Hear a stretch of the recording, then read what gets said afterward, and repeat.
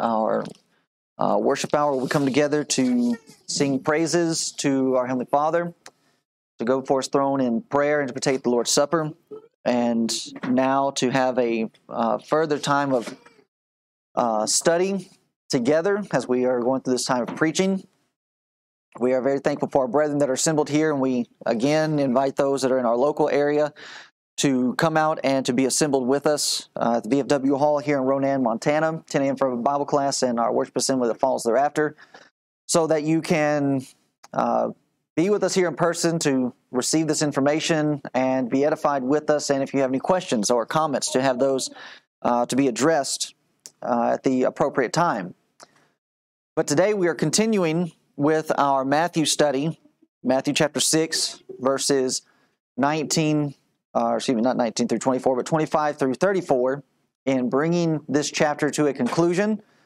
But as we have said, not letting the chapter breaks disconnect where we are going. In ending chapter 6 is going to lead us right into the material of chapter 7. But today, when we are considering the information at hand, and we consider the time frame in which we are living, there is much to be anxious about. There are concerns, worries that are being thrown around us on a national scale. The fears of possible inflation, moving into an area of recession. We have a war fighting that's going on in Europe, in the East, with Ukraine and Russia, and that's having an effect on all of our goods. Gas is going up. Food prices are sky high, as we're considering what is on the landscape and what people are trying to see about the future. And even setting this aside, moving from this on a national scale, just on a daily basis and on a personal scale, we have our own personal struggles and woes and problems that are besetting us every day. But this morning, we have already studied material that is going to help us in dealing with all of these concerns. That if in fact our eye is single and our eye is focused and aimed on the goal, and that being of the heavenly realm, that with the physical, Jesus has already told us, it's going to rust away. Moths are going to consume it. Our clothes are going to wear out. Shoes are going to wear out. Our physical bodies are wearing out. All of these things that we're worried about can be taken from us in the blink of an eye. And yet, with all of that, it doesn't matter, because we are laying up for ourselves treasures in heaven. If we are in fact in the mode and in the mindset of denying ourselves and being willing to help others with the goods that we have, what is the result of this? So as we said, there are spiritual benefits to come from these physical actions. That not only are we laying up treasures in heaven, that's in the future, but many people, when they think about Christianity and religion, they are curious and they're wondering, and rightfully so, what am I going to get out of it now? What is the benefit for me being here? I understand that this is going to get me to heaven or help me get to heaven, but I need some comfort now. And that's where Jesus leads. The results of clear spiritual vision is less stress. And in our day and age, with social media and the inventions of memes and GIFs or GIFs, depending on how you want to pronounce it, you see this type of phrasing being thrown at us all around. Hashtag, I'm too blessed to be stressed. And we throw these phrases around to where we are in danger of them actually losing their significance and them losing their weight in our lives. That when we think about being a Christian, that's exactly right. I am way too blessed to be stressed with what's going on. Now, does that mean that I just cut myself away from everything that's going on and that I'm not staying up to date and I'm not, thinking ahead? No, that's not what Jesus is discussing, and we'll address that when we get there. But religion, as we've been studying, religion, Christianity, that is simply ritual, does not present these types of realities for people. To where many of our religious friends, they will go into an assembly today, and they will go into that assembly, and for a brief moment, they can forget about their problems. But what happens when they leave that assembly? They go right back into what's ahead of them, what they're facing. But what we are doing instead, our assemblies are designed so that when we leave this place and we go back out into the world and we have to hear all of this, the comfort that we have here, we get to take with us. That what Jesus is presenting is designed to get us here, to where we can be at peace, where we do not have to be anxious for tomorrow. So let's begin with our text. Matthew chapter 6, verse 24. He's already said, no man can serve two masters. For either he will hate the one and love the other, or else he will hold to the one and despise the other. You cannot serve God and mammon. What we need to realize is that we will have some kind of master. Now, the problem is that as we go through this life, we oftentimes see ourselves as the master. Well, I'm serving self. I'm serving my own desires. When in reality, that is serving sin and that's serving the devil.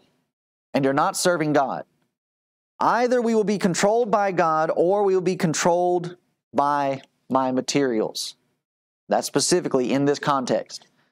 And that is what Paul mentioned as well in Romans chapter 1. Romans chapter 1, verse 21, and also in verse 25. Notice this. Because that when they knew God, they glorified him not as God, but notice this point. Neither were they thankful.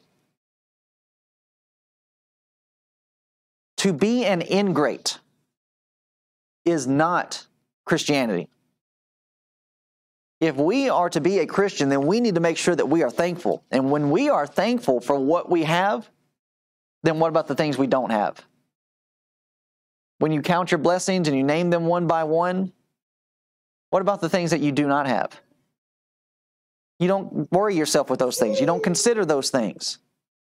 And so the reflection is, be thankful for what you have. But notice, but became vain in their imagination and their foolish heart was darkened. What did they end up doing? Verse 25, who changed the truth of God into a lie and worshiped and served the creature themselves. Me and my desires, they worship the creature more than the Creator, who is blessed forever. Amen. They lacked an appreciation for God. And if you do not have a proper appreciation for God, then you will have the improper attitude towards your material things. If you do not see them as being a blessing from God, and thus to be used for the furtherance of His kingdom and for His glorification, then what will I do? I will use my material goods and I will worship and serve myself.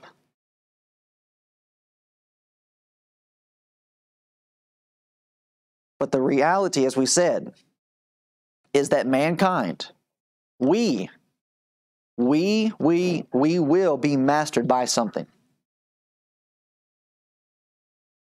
They worshiped and served the creature instead of God. In 2 Timothy chapter 3 and verse 4, you have it being described about those that are traitors, heady, high-minded, lovers of pleasures, more than lovers of God. That is the danger that we find ourselves in. We live in a day and an age that's all about entertainment. We have all of these streaming services, social media, we have all of these games, we have sports, and we have all these different things that are designed throughout the realm of entertainment. And what's that for? There's nothing wrong with them within themselves, but if we focus on those things and we simply desire, or we become lovers of pleasure, of what this earth holds and what this earth can give, then we will love that more than we will be lovers of God. To where we will be split, we will be divided. This is because of an emphasis on material and the convenient things of life. This is the danger that we all face. We have to make the decision. We have to make the choice. Who am I going to serve? In Romans chapter 6, Paul says that through being obedient or obeying from the heart to the form of doctrine that was delivered unto them, they no longer were the servants of sin, but were now the servants of righteousness. And what Jesus is showing is, if you choose the right master, if you choose to serve God and not the things of this earth, then there will be peace. We mentioned verse 24 so as to get us to where we are in chapter 6 and verse 25. No man can serve two masters, okay? What's the conclusion? Therefore. What is the therefore? Therefore, it's tying everything that Jesus has mentioned together. This is the conclusion. This is the summation. Therefore, I say unto you, take no thought for your life, what ye shall eat, what ye shall drink, nor yet for your body what ye shall put on. Is not the life more than meat, and the body than raiment? Now, as we said, Jesus is not saying do not plan ahead. Jesus is not condemning forethought. Because even in Luke chapter 14 and verse 28, he lays out the illustration of what do you think of a person, what do you think of a man that goes out to build a tower, to build a city, but does not plan out effectively to make sure he has what he needs so as to complete it. Well, you would think that man a fool. And so Jesus teaches and he says, count the cost. So it's not the idea that we're looking ahead into the future and that we're making our plans. That's not what's being addressed here. To take no thought. And notice for the elements that we're discussing of your life. Well, what elements of life? What you shall eat, what you shall drink, or your body, what you shall put on. Here we're talking about the basic necessities of life. He says, take no thought for these things. Which to take no thought literally can be translated, and I'm sure some of your translations have it in there. Do not be anxious about these things. Do not stress over these things. Literally means do not be distracted by these things. Because that's what he's already addressed. Let your eye be single. Let your eye be fixed on a goal. And if you're fixed on that goal, you won't be distracted. But what happens when distraction comes in? When distraction comes in and your attention is divided, you're not able to accomplish what you set out to do. We live in a day and an age that says, well, if I don't have all of these things actually going on, then I'm not being productive. We have the idea of multitasking so as to get things done. But they've done studies. Nobody is able to multitask. Now, you have people that are fooling themselves into thinking that they can handle it all and do it all. But eventually, if they keep that up, something is going to fall through the cracks. You're going to lose sight of something that's needing to be done. Why? Because I'm trying to handle all of these affairs. So, the idea is that we're not being anxious, we're not giving thought to these things, we're not being controlled by all of these elements. And they're not being overemphasized. They're not being put out of balance. Because where does the stress of life really come in? By doing too much with too little time. And that's where the anxiety and the stress ends up coming in. Well, I've got this meeting. I've got this report due, business lunch, conference call, review contract. Then you got family matters. There's a soccer game, school play, pick up the kids, PTA meeting, got to get dinner ready. And all of this distraction is where the anxiety comes in. Now let's go back to our beginning slide. What is all of this? It's distraction. These are the distractions of life that we get caught up in and ends up producing more stress. But what about if our eye is single? What if our eye is fixed on a goal and we're not distracted, we're not divided? What we end up doing is that we can actually end up magnifying our needs. And oftentimes we label needs when in fact they are non-essentials.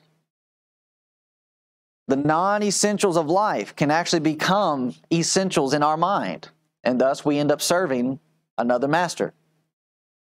And in serving another master, let's just put it into that realm. Let's say you have 2 jobs with 2 bosses. While you're at work with one boss, your mind is distracted over here with, well, what's my other boss going to need? What's my other job going to withhold or have holding in store for me? To where you're not focused on what's going on at the task at hand. And that's what life is for us. Either we are going to be focused on the things of heaven and be so focused to where we can kick back, we can let go of these physical areas, these basic needs. Food, water, clothing. And Jesus says it produces peace. That in fact, these things will be taken care of. And if these things will be taken care of, the basic necessities of life, then what about the other things? They'll be taken care of as well.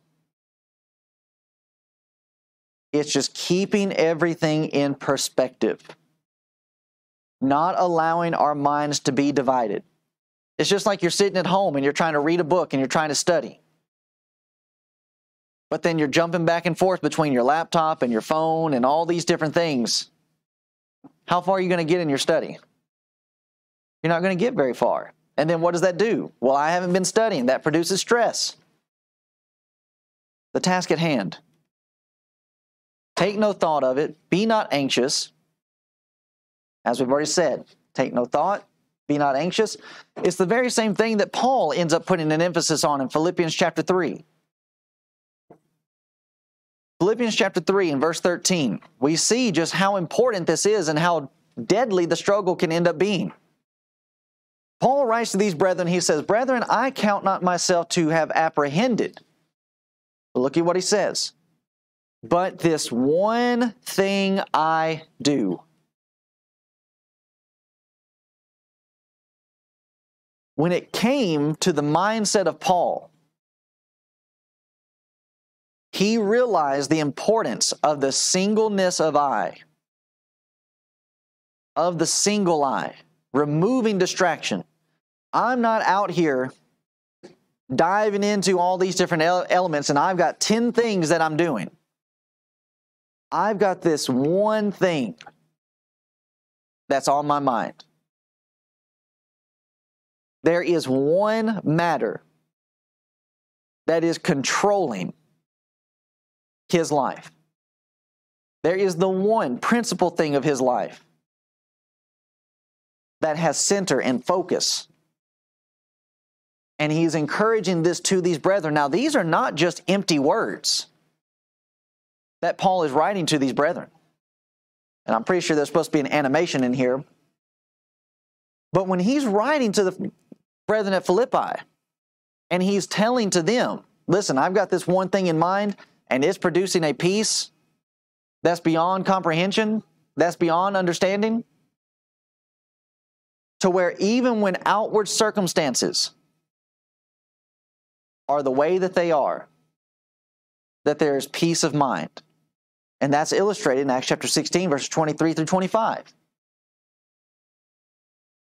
When they had laid many stripes upon them, they cast them into prison, charging the jailer to keep them safely, who, having received such a charge, thrust them into the inner prison and made their feet fast in the stocks. And at midnight, Paul and Silas prayed and sang praises unto God, and the prisoners heard them. What does a singleness of eye, a singleness of mind do for us? It produces a peace to where Paul and Silas are in prison, and what are they doing? They're not wringing their hands and worrying and stressing about what are we going to do. They are praying and singing praises. They're at peace. Why? Because their mind, their eye is fixed on the goal. Acts chapter 12, verses 5 and 6. Here's the Apostle Peter. Peter, therefore, was kept in prison, but prayer was made without ceasing of the church unto God for him. And when Herod would have brought him forth, the same night Peter was sleeping between two soldiers, bound with two chains, and the keepers before the door kept the prison. Acts 16, we have Paul and Silas, they're singing and praying. Peter is in prison after John has already been beheaded. And what is Peter doing? He's sleeping. Peter, how can you sleep at a time like this? It seems like Peter's learning his lesson from being in the boat with Jesus. There's a storm all around us and the water is coming in the boat. And what was Jesus doing? He was sleeping. And remember the question that Peter asked him, Lord, do you not care that we are in this storm? And Jesus arose and calmed the sea. And Peter is holding on to that experience, and here he is in prison, and we know from the text that Herod has the same plan for Peter that he had for John. It pleased the people that he beheaded John. Now he's got Peter in prison. Peter, more than likely, you're going to lose your head. Well, I think I'll take a nap. What produces this? It's what we're studying in the Beatitudes. It's what we're studying with this Sermon on the Mount. That in denying ourselves and a proper aspect and relationship view of our material things, we will be ready to dispense of them so that if we actually have them taken from us, it's not the end of the world. Now just consider what all Peter's leaving behind.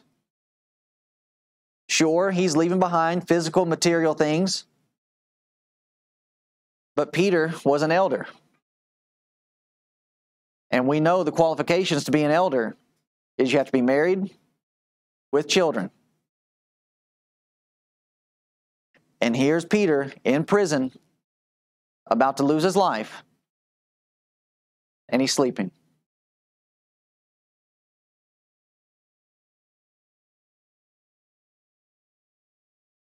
Do you not care?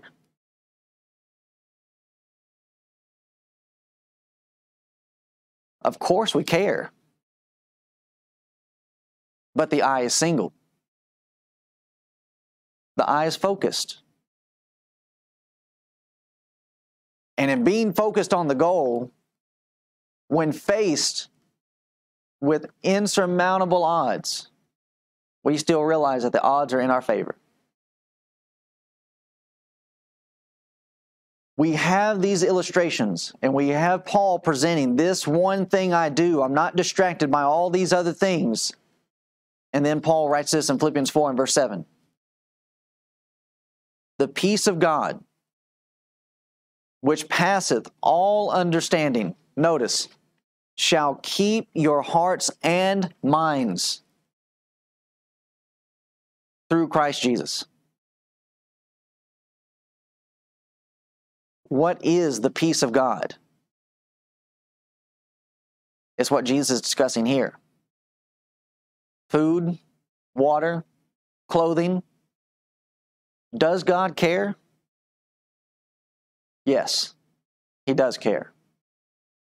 And that peace is to keep our hearts, but not only our hearts, is to keep our minds. Philippians 4 and verse 11.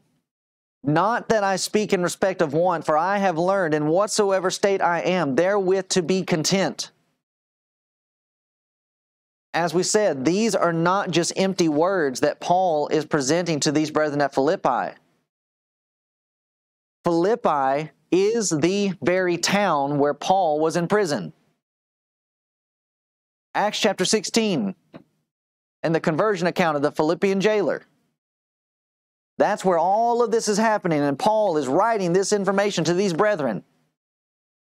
They knew all about it. But there we see the emphasis and the importance of bringing things to our remembrance.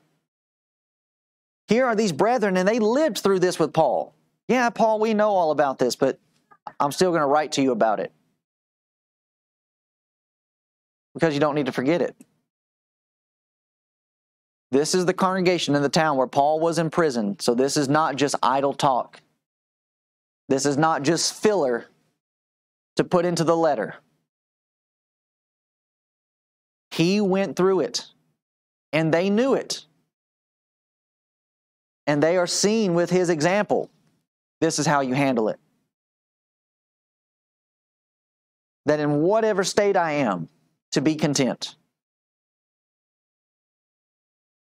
Whether I'm in prison or I'm set free, I'm fine because I know that God cares for me. What is being produced here? With the singleness of eye, we have concentration. Our minds are fixed on a purpose. Our mind is set on things that God says that we are to be focused on. And what does that then produce? Out of concentration then comes commitment. A commitment to righteousness, loyalty to Him. Out of that commitment comes contentment.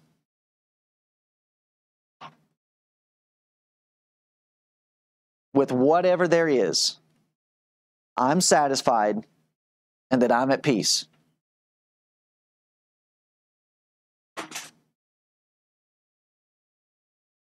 Notice also how it's illustrated in Luke's account. In Luke chapter 10 and verse 41, with the situation of Mary and Martha, notice what Jesus says here. Jesus answered and said unto her, Martha, Martha, thou art careful. Same word from Matthew chapter 6. Thou art careful, anxious. But notice he adds a word. Notice what this carefulness, this anxiousness, what it produces. And troubled. Why are so many people troubled? Stressed? There's anxiousness. Why is there anxiousness? Because there's a divided mind. Look at what he says. Notice you are anxious and troubled. Why? About many things. There's the distraction. But notice what he says about Mary. But one thing is needful. You want to get rid of anxiousness, anxiety, get rid of stress and trouble? Don't be distracted. What James writes about with a double-minded mind or a double-minded man being unstable in all of his ways, this is what we're talking about. You're anxious and troubled because of many things. Your spirit, your soul is divided. You're trying to live in two separate worlds. You're trying to serve two masters. But if you would just serve the one, focus on the one, then we can remove this. There's the contrast and illustration of exactly what Jesus is teaching. This is the characteristic of anxiety and trouble. Look at the distraction and the divided mind. Now, going back to Matthew 6, Jesus says, behold, look, pay attention, take it into view.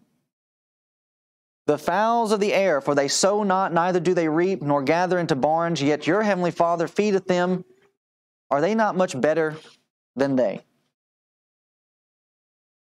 Now just consider, why bring up birds and not squirrels as the illustration? Because squirrels have the tendency to scavenge and to hold over. They hide things, saving up for the next year. But you see, birds, they don't do that. They just flutter around. They jump from branch to branch. Does it really look like a bird has a care in the world? But you look at a squirrel, you can tell a squirrel is busy. They're running here and there, and they're looking, they're searching. But the birds, they just go about their business. They just go about their day. And do you think a bird is really worried that they're sitting on a branch and they're contemplating, well, where are we going to get a worm tomorrow? No. With birds, they live day to day. And is that not what Jesus illustrated in the model prayer? Give us this day our daily bread.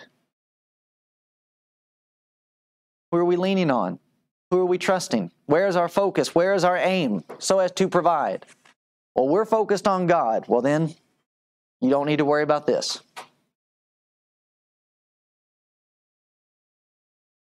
The point, God has provided with their labor to get their food. God has made the earth in such a way that there are worms all over the place. All you have to do is just take a shovel, dig up a little bit of earth, and man, there's your supply. And so, since God has given us a brain that is far superior of that of the birds, we should then be able to see that if God is going to take care of them, that He will take care of us. That if He has that kind of love and that kind of concern for them, then He has the same for us. And the very idea that we have Jesus saying, take no thought for your life. Behold, the fowls of the air, for they sow not, neither do they reap, or store up in barns. Does worry lengthen days? And I see what's happening here. I've missed a slide. Where the next question comes in to where Jesus asked them, can any man give thought so as to add a cubit to their stature? Can any of these things actually bring about any type of production that is going to be of benefit to your life? He raises the question, which of you by taking thought can add 1 cubit unto his stature? And why take ye thought for raiment? Consider the lilies of the field, how they grow, they toil not, neither do they spin. Just think about that question. Which of you, by taking thought, worrying about it, anxious over it, stressing over it, can add a cubit unto his stature? The word cubit actually carries with it, it's the Greek word halakia, from the same as 2245, and it is describing maturity in years or size. One's age when describing stature. So it's not talking about me literally increasing my height. We're talking about lengthening days, extending your life. Oh, and I see what I did here. It's right here in the middle. Does giving thought, worrying, becoming anxious, does it help your life? Can you add length to your days by living this way? No. We know all too well that worry, stress, it does not lengthen days, lengthen somebody's life, it shortens it. High blood pressure, and all these different things that end up happening. And why is that even necessary? It's not. Look at the examples. When it comes to your basic needs, they're able to be met. Verse 28, he says, after raising that question, and why take ye thought for raiment? So we've moved on from food now to clothing. Consider. So it's behold, now it's consider the lilies of the field, how they grow. They toil not, neither do they spin. And yet I say unto you that even Solomon in all his glory was not arrayed like one of these. Wherefore, if God so clothe the grass of the field, which today is and tomorrow is cast into the oven, shall he not much more clothe you, O ye of little faith? If God can cover a flower in such great splendor, and you and I are made in the very image of God, why would he not clothe you just like that flower? And as we are considering these points, the struggle that we have today, and it's not only a struggle that we have today, but it's the same struggle that they would have been going through, that all of God's people go through. Does God care about us? Or is God simply this being that has created us and he's put himself miles and miles and miles away from us? Because we cannot see him. We cannot hear him today verbally. We cannot feel him. And he is not acting directly in our lives as he did during the first century, where Jesus, the Son of God, is walking in their very midst. How do we know that he cares for us? Many people think that God really does not care for them. But if we take that wrong type of care from verse 25 and we put it here in verse 30, and we will see that yes, if you replace the word clothe, if he would clothe them, will he not clothe you? And you put the word care in there. Jesus is preparing them and he's emphasizing to us, God does care about his creation. And he cares about those that will be in his kingdom. And Jesus addresses this problem with the closing phrase where he says to his disciples, O ye of little faith. Now notice, he does not say, O ye of no faith. It's little faith. It's an inadequate faith. It's a lack of faith. And this phrase ends up being used 3 more times. 4 in total, including this section, in the book of Matthew. And in each time, we find out what produces or what allows our faith to grow smaller. Notice this. Matthew chapter 8 and verse 26. This is where Jesus is asleep in the boat. The storm has hit the sea. And he saith unto them, Why are ye fearful, O ye of little faith? Then he arose and rebuked the winds and the sea, and there was a great calm. Now we're told in the Revelation that those that are fearful are going to be amongst those that find their reward in the second death, in the lake that burneth with fire. This is the kind of fear that's going to find us there.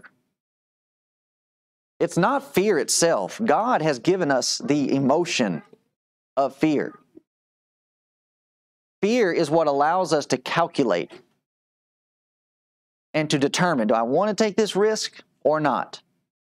But there is a kind of fear that controls us and that takes over us and causes our faith to dwindle. And that's what's happening here.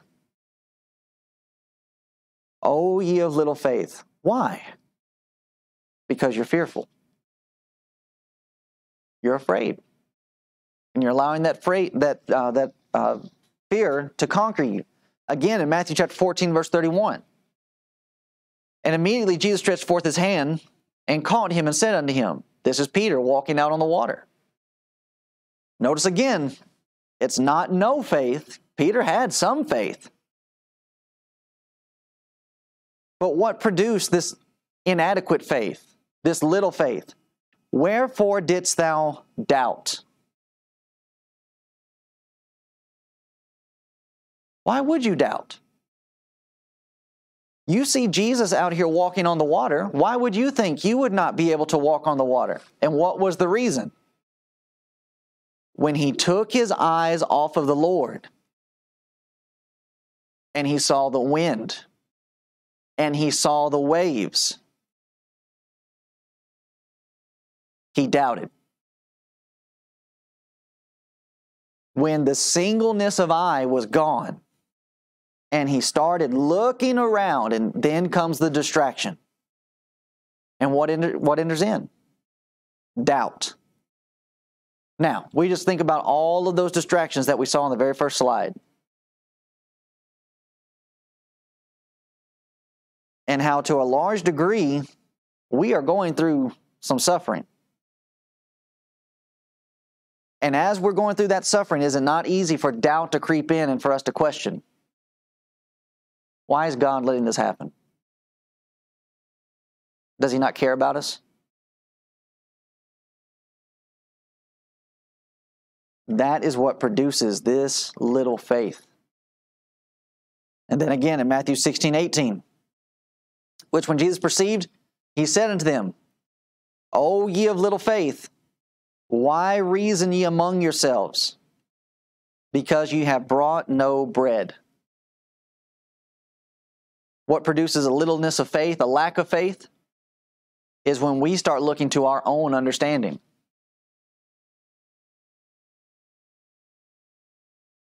That when we consider the ways of Christianity are backwards to how the world says things operate, the way things are supposed to go. And when they reasoned among themselves and they could not understand what Jesus was presenting here about bread, when he said, fear the leaven of the Pharisees, and they got huddled up together and they started reaching their own conclusions that was not in line with what God had said, it produces this littleness of faith. And what does that do? That creates worry. That creates stress and that creates anxiety. When Jesus says that if we are focused and single with eye, no matter what comes, there's peace of mind. That there's a contentment.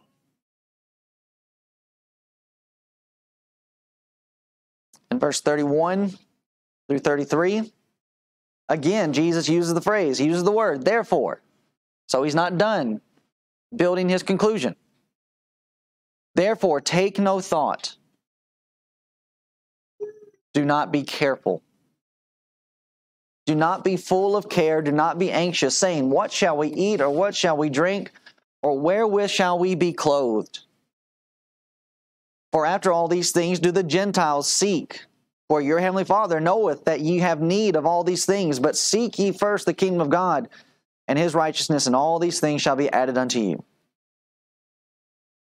Really focus in on the words seek and need.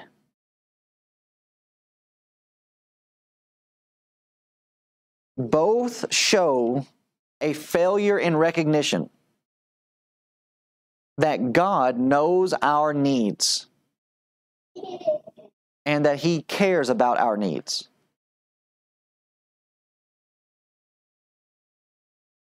And we may miss the emphasis on how distinct this makes us from everyone else around us.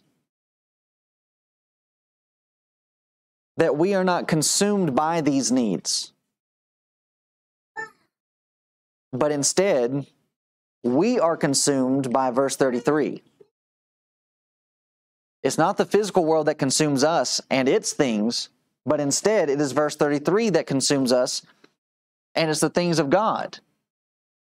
But seek ye first the kingdom of God and His righteousness, and all these things shall be added unto you. In a nutshell, what Jesus is presenting here is like a person that says, I eat, sleep, breathe, drink, and you can fill in the blank. And we know people that are like this. They are fanatics. We would look at them and we would see their devotion to, let's say it's a particular sports team, and we would think that they were nuts of the amount of time, money, strength, and energy that they spend on whatever their passion is. And that people are to see with us that same type of fanatic behavior, but it's with the kingdom of God. That they see us and the fact that we are so consumed with the things and the affairs and the cares of the church.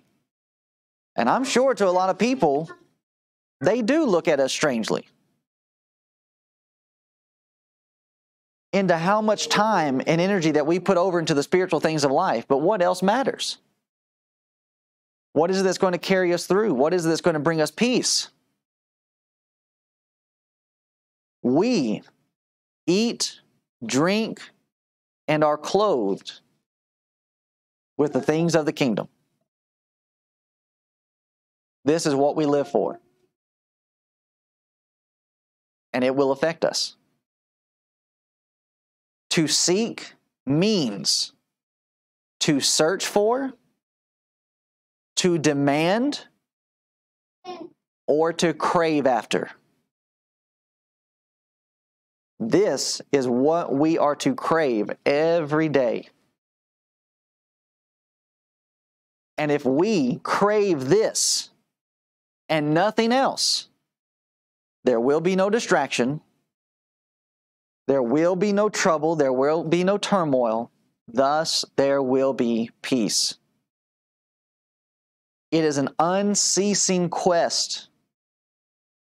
It is an unquenchable desire that we've just got to have it. Now, does the kingdom drive us like that?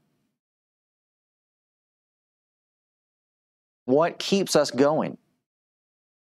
What gets us up out of bed in the mornings? You know, if you don't have anything there to get you up in the morning, why get up? Why do people get up and go to work? Well, I have to provide for my family. What is it that keeps us going in our spiritual walk? What keeps us being Christians? Why go through the things that we endure? There's a benefit. We're laying up treasure in heaven, but not only are we laying up treasure in heaven, but we have peace while we're here. We can be content to where we are. We are committed to the call and to the purpose. And producing a singleness of mind. So as we conclude with verse 34, he then stretches it out. Take therefore no thought for the morrow, for the morrow shall take thought for the things of itself. Sufficient unto the day is the evil thereof. Do not be anxious today, do not be anxious about tomorrow. We have the tendency of constantly being in the mode of and in the phase of, well, here's what I've got to do tomorrow. We got to do this tomorrow, we got to do that tomorrow, we got to do that tomorrow. But what about the things of today? If your brain is constantly in tomorrow, how are you supposed to get anything done today? You don't. You're distracted. So what is Jesus actually teaching us, telling us? Live life in a single day. Give us this day our daily bread. Just simply live day to day. And take care of today, because tomorrow will take care of tomorrow. And how many times we get to worrying about things in tomorrow that don't even come to pass? And then we go back to James chapter 4. What is your life?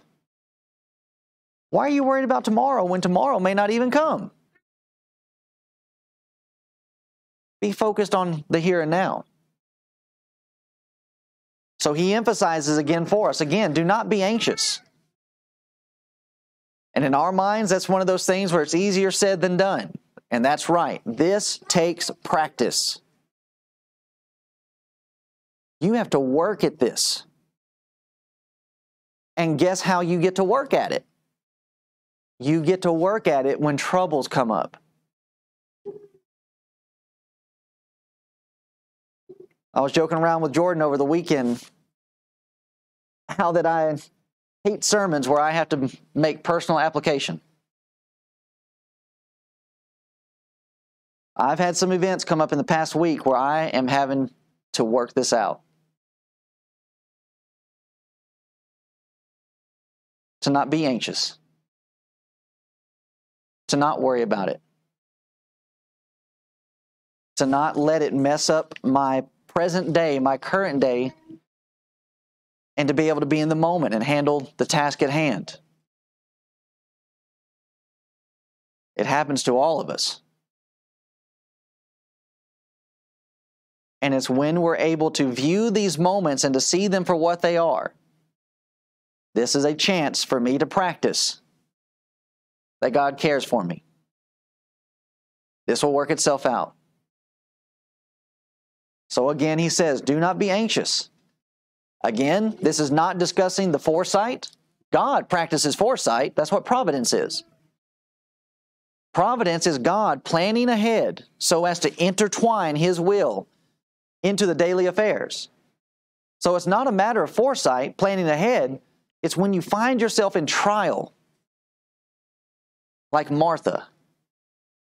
You're anxious. You're troubled. It's because of many things. Focus on the task at hand, and what will that do to anxiety? It'll lessen it. Each day will have its own troubles and its own trials. I cannot handle yesterday's troubles. They're already done. And guess what? I cannot anticipate tomorrow's. I don't know what tomorrow holds. So what do I deal with? I deal with what I have. And in dealing with what I have going on today, I can be at peace. And certainly with what we're doing today, we need to be focused on this. Our minds need to be here and not already planning out, well, what am I going to do when I leave here? What do I have on my schedule? What am I needing to get done? Your mind is divided from what's going on here. And guess what that does? While you're here, you're antsy. You're troubled. And you're stressed. Why, Martha? Because my mind is fixed on many things that I've got to do when I get out of here. Why are our brethren so time conscious when it comes to our assemblies? Oh, well, I got things I got to do when I get out of here. You're making my point. You're making the Lord's point. But this is what he's offering us, the ability to be able to slow down. Isn't that what a lot of people are wishing for right now? Just wish that we could slow down for a bit. And Jesus says, if you're a Christian, you can slow down. You can take some time to consider the lilies, smell the roses, and be at peace knowing that God will take care of it. That is what Christ is offering for those in His kingdom. For us as Christians, as being the children of God. So why would a person not want to be a Christian today? In the midst of all the trouble that we have on our horizon. And then to just go through it with the mindset, knowing God loves us. That while we cannot hear Him, we cannot see Him, taste Him, smell Him, feel Him, we know that He's there and that He's watching over us. But as we said, Jesus is laying this out for those that are in the kingdom. If you are not in the kingdom, then what is your life going to be filled with? It's going to be filled with stress, worry, anxiety, because you're not going to be following these things. So the invitation is for those that are not members of the Lord's church, that are not members of the Church of Christ. This is why we are here. If you're not a Christian, you need to be one. Because this is what the Lord is offering. Heaven when we die, but peace while we're here. And for those of us that are here, that are members of the Lord's church, let's always be encouraged. Let's always be reminded. God does care about us. And the way that we need to recognize that is when we show care and concern for one another. Jesus said, "The world will know that you are my disciples when you love one another."